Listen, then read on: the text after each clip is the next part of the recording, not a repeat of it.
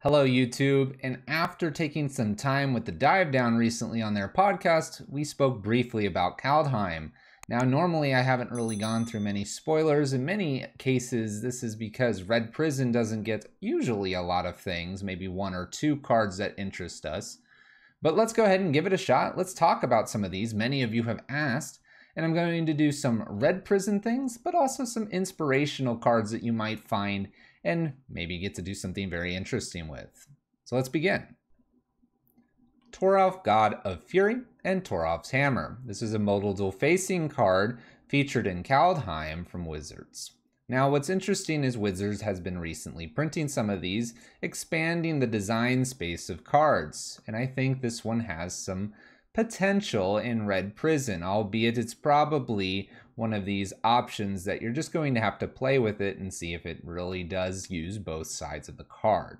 Now, Toralf is no Hazoret, it's definitely no Chandra either, and it's not indestructible, so it's susceptible to things like, say, Fatal Push or just damage. That being said, sometimes a 5/4 body at the 4 converted mana cost is just fine to get in and start beating down your opponents if you don't have an ensnaring bridge. So where does that leave us with the hammer portion though? Well, the hammer portion is very interesting because in a matchup where you want bridge, we may be playing things like Seasoned Pyromancer or Bonecrusher Giant. These enable us to have a creature on the battlefield which begins to interact with the Toralf's Hammer. In this case, you can equip this for a cheap 2 mana. You can make your creature bigger and you're good to go. Just slam in if you don't have the bridge. However, if bridge is in the way and you're not able to attack your opponent, you can unattach this and start dealing damage. This basically gives any creature a Hazoret-like ability for when you're maybe top decking a few too many lands. The other weird side effect that you might not have thought of is although 4 converted mana costs can sometimes be difficult for emptying our hands, in the case where we need a bridge down and need to start emptying our hand, say against spirits or humans, maybe merfolk or other creature-based strategies, you can actually cast Toralf's Hammer for the cheaper cost. This allows us to not get stuck with things that are at 4 converted mana cost and just get beaten down by little creatures. Toralf, God of Fury, Toralf's Hammer, definitely something to be said about these cards. Will they find their way into Red Prison? Maybe not, but they're definitely worth considering.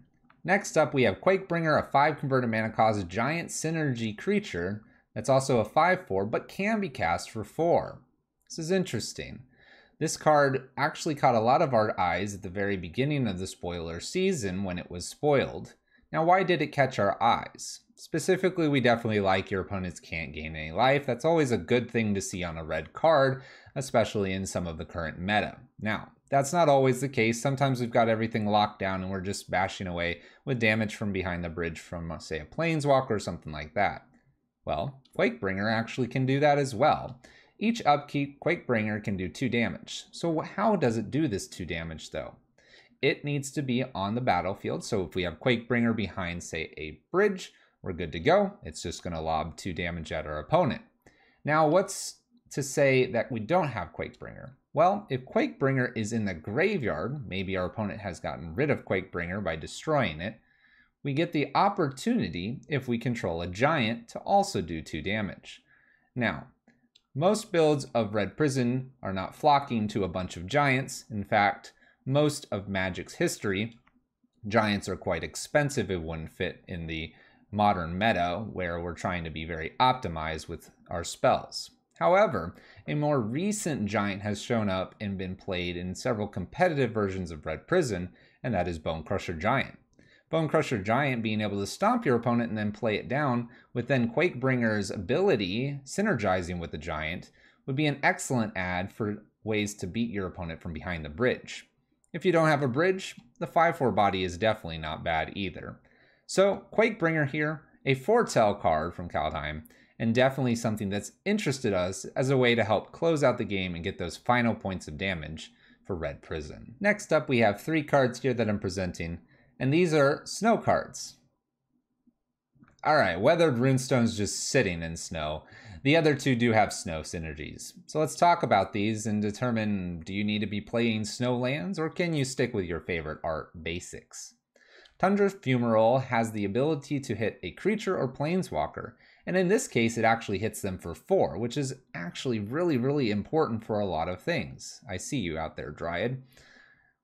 What's not interesting is it's not like your Angers and Slag Storms. It's not a board wipe for red. Red does do board wipes, is usually at 3 damage per creature, and this doesn't quite do it. However, in a meta where there's not maybe as many creatures and you're needing to hit something a little bit larger, I see you, Channeler, I see you, you just might need that extra punch. Now, what's the snow synergy? Well, whatever snow mana that you use, you end up getting as colorless mana, and you get to use that till the end of the turn.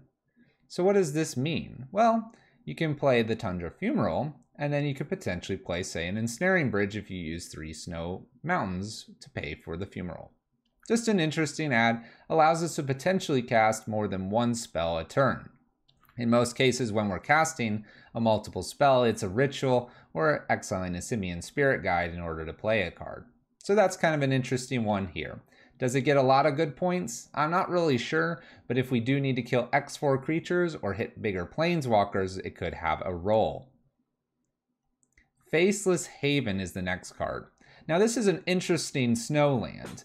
Typically our non-red lands are utility. We do have Ramunap Ruins, and we do have Scavenger Grounds along with Gemstone.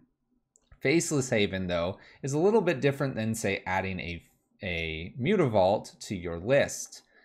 By paying 3 snow, Faceless Haven becomes a 4/3 creature with Vigilance and all creature types. So it actually benefits Rabblemaster. Excellent. Do you remember another card it could be benefiting? Activate this, and you could be doing 2 damage with Quakebringer. Alright, a bit much for 2 damage. But hey, it's an option. Faceless Haven just being that 4/3 creature though, that's a solid creature, and I like that option a bit better than, say, a Mutavault. Mutavault being a 2/2, yes, it does pump our Rabblemaster. Now the caveat here is that it is 3 mana versus something that's 1 or 2 on some of the other creature lands that you may be potentially running. So that downside to the side here, it's something that we could be playing. Cool little land. Maybe worth a try, maybe not. Give it a shot and let us know what you think. Finally, we have Weathered Runestone. The real reason I've put this in here is it's essentially like a Grafdigger's Cage, however it's sitting at 2 converted mana costs, which is nice when we're playing Chalice. That's probably about all I have to say about this card. We have the matchups where we end up doing Chalice on 1, and then we can't, say, do Pithing Needle or Grafdigger's Cage. And in this case, we would be able to play, say, Spyglass, or you would be able to play Weathered Runestone. Little less cost efficient if you're playing Karn, and if you have, say, 5 mana, however, a nice way to typically dodge Chalice. Probably worth a shot here, and cheaper alternative to Grafdigger's Cage with just as much potency. These are kind of your little extra cards here. Let's see what else we have in the list. The final card here for Red Prison is Tybalt's Trickery. This should come as no surprise as the counterspell in red, and red doesn't typically get these. Usually, red's counterspells are preventing something from being countered or redirecting the counter. In this case, we just get to counter, which is pretty sweet. After all, it's at 2. Blue mages probably are very upset. Now, there is a downside to this one. That being said, some people are going to try to turn this downside into a big Emrakul and smash people's faces, but let's not go there. Let's focus on how it affects Red Prison. Red Prison's strategy is to set up a lock with Blood Moon, Bridge, or maybe a Chalice, and you're just hoping that you can then win the game before your opponent perhaps finds the cards that they need to get out of the lock. Let's take, for example, our opponent has a basic Plains. You've played a Blood Moon and they're looking for a Celestial Perch. As we go, they finally do find this and they play it. We end up doing Tybalt's Trickery. Now, we've decided to keep our lock piece in this case, but we're basically going to give them a free card. Now, what could that card be? Well, it could be just about anything. However, with our lock pieces out, it's very likely that that piece doesn't really matter. After all, my opponent was probably trying to find a few sideboard cards to get out of the lock that we've established. So With that, Tybalt's Trickery, yes, it may give our opponent something, but it's not going to allow them to resolve the thing that's getting them out of the lock. Definitely a card that I'm interested to see in. I love the randomness of this card as well. There's something very fun about just milling a few cards and then just seeing if your opponent wheels into something that breaks them out of the prison or makes the prison just stay on board. Tybalt's Trickery here. We'll see how this plays out. I do enjoy having a counterspell and a versatile counterspell. We'll see how we do with it. I'm sure we'll see some matches with it. Now, I know not everyone's here for Red Prison. Many of you have joined our channel and finding things like Vesperlark Reanimator, Blue-Black Titan, and other interesting builds that we might have played in the past. And as always with a brand new set, this gives us the opportunity to look at some new cards. Let's go ahead and talk about a few of those cards that caught our eye and may have some ideas to build around. In Search of Greatness. Now this fits into the categories of Neoforms and Eldritch Evolutions, however it's a little bit different. We're not looking into the library, instead we're looking at hand. So you actually have to have the card in hand. What's interesting though is that with say 3 mana on the battlefield and you get a Questing Beast for free, you now freed up your mana to play something else along with this. Now, does the tempo play of playing this In Search of Greatness before stop, say, Green Stompy? Well, that would just have to be tested. What I also find interesting, though, is that, yes, it's double green and difficult to cast. However, it doesn't say it must be green cards.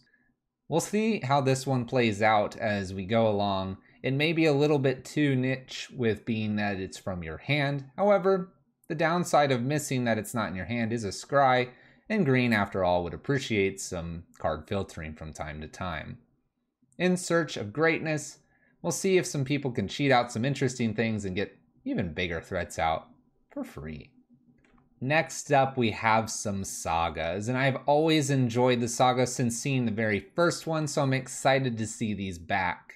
I think they're a very nice and cool way to have a mechanic.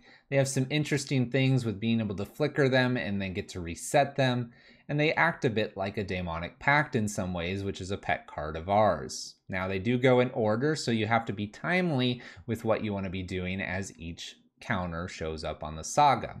Let's talk about these two, though. They caught my eye, and they were kind of fun to see what the mechanics on them were doing. Raven's Warning is our first one. It's a blue and white saga here. Creates a 1/1 blue flying creature, specifically a bird, and it gains us a little bit of life.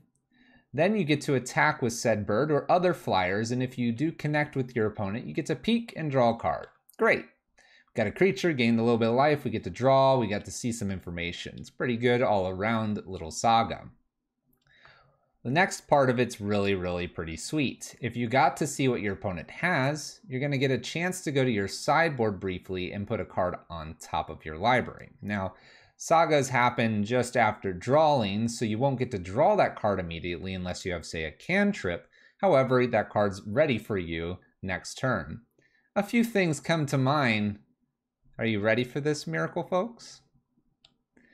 Ascent of the Worthy is our second one here. We have this card that doesn't do too much for its first and second counters, being that it chooses a creature we control, and until your next turn, other creatures basically get to funnel their damage dealt to them to this creature instead. Now, if you want a creature to particularly die, then so be it, go for it, and there you go. You got to save your other creatures. Something that I would typically see in a little bit more red and white by that whole redirection and damage. Kind of a combat thing. The one part that was interesting here is on the third turn, so let's assume you get this out on turn 2 or 3, you're going to be seeing this by, what would it be, turn 5, 6. Return target creature card from your graveyard to the battlefield with a flying counter. It's an Angel Warrior in addition to its other types. It's not a specific creature. It's not a creature of 3 converted mana cost or less. It's not X, it's not Y. This is just straight reanimate. Just reanimate a creature. And I really like this. There's an interesting note to this. Not a lot of reanimation spells are cheap like this, but this isn't cheap necessarily because it happens later in the game. But it's really cool to see that we get to just have a reanimation spell. It's pretty cheap, gets whatever, brings it back, and your opponent knows that's going to happen in a few turns. Kind of builds this tension in the game that I think sagas add, which is a really cool flavor piece to Magic during the Magic game. The art's really sweet on this one too. I think I'm just a sucker for these sagas. Go check out all the sagas. Let us know which saga is your favorite. I'm sure there's a saga for each person out there. These two were the ones that I thought were most interesting to myself. We'll definitely be trying one of these, I'm sure, in some of our future matches. Next up, we have two Wrath effects here. We have a Doomscar and Blood on the Snow. These aren't particularly inspirational, however, I would like to talk briefly about each of these. Doomscar provides you the ability to foretell and get this down on turn 2, exiled, and then turn 3, wrath your opponent's creatures.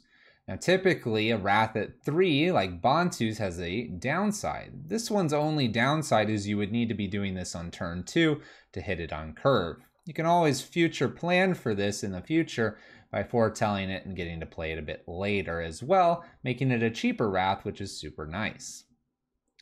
Doomscar, huh? Just a timing difference, but a pretty good Wrath. We'll see if it shows up, or if Wrath of God and Supreme Verdict remain the preferred Wrath effects. And don't forget about Damnation. Blood on the Snow is an interesting one. It's a very expensive card, but you want it to be expensive because it's extra side effect here. This card allows you to destroy either creatures or planeswalkers. You pick. All of them are going away. Goodbye creatures or goodbye planeswalkers, but based on how much snow you end up using, the snow will allow you to reanimate a creature or a planeswalker, which is very interesting because sometimes in control matchups, you want to destroy all of their creatures, and then you could get back a planeswalker. Interesting. Reanimating planeswalkers? We've seen this before in a saga type of effect. Now we're just on a spell, and a Wrath spell nonetheless.